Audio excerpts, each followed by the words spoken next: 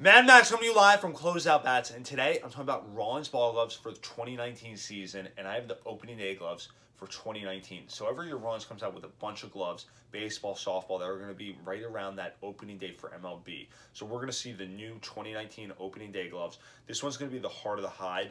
This one is going to be the 11 3/4 pitcher's model, the finger shift. So we saw it for the last 2 years.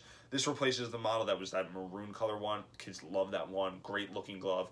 The finger shift really grew on me in the beginning. I didn't really like it. What you're going to see with the finger shift, you're going to see things are exaggerated. So I have two in the pinky stall. You can see that major opening right there. Now what that helps do is it's going to make the glove a little bit bigger. So 11 3/4, not to say 11 3/4 becomes 12, but it becomes closer to 12 than 11 3/4. Then it's going to also help with break-in time. I could close it a little bit easier. I could kind of grasp it a little bit easier. So help close it a little bit easier. Overall, when they first came out with the finger shift model, we're talking 7 years ago, it was like a little bit difficult. Kids put it on, they were like, this doesn't feel right. Now it feels just natural, feels just right. You wouldn't even notice it. I could pull it out and give it to you. You wouldn't even notice it was a finger shift. You would go, oh, I didn't even notice. That's how subtle it is. Great decision by Rawlings to put the finger shift, especially a pitcher uses it, outfielders use it, infielders, it's obviously still there. So finger shift model to it. This is truly going to have a lot of bells and whistles to it. We're going to have the hand-sewn welt on the heart of the hide, which is major key. It's going to give you truly that custom,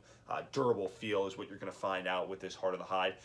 It's going to obviously have the closed web, so we could obviously hide the ball for a pitcher, and overall just top grade. This is going to be that kind of timber glaze, so timber glaze holds up a little bit better, breaks in a little bit differently, almost like that boot. It's like this is like a nice boot that you would buy ultimately, only you're playing baseball with it is what you would find. But I love timber glaze. It's totally grown on me because of other gloves that we have done in the past with Rawlings. But great glove. If you're an elite level pitcher looking for a glove that's going to last a lifetime, look no further than the new heart of the hide 11 3/4 finger shift model timber glaze at Closeout Bats, where you can shop smart and save big bucks.